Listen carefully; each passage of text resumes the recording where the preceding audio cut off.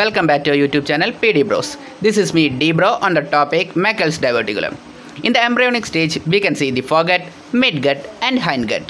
So the midgut is connected to the yolk sac by a vitello-intestinal duct, which we can see here. So the Meckel's diverticulum is the persistent proximal part of the vitello-intestinal duct.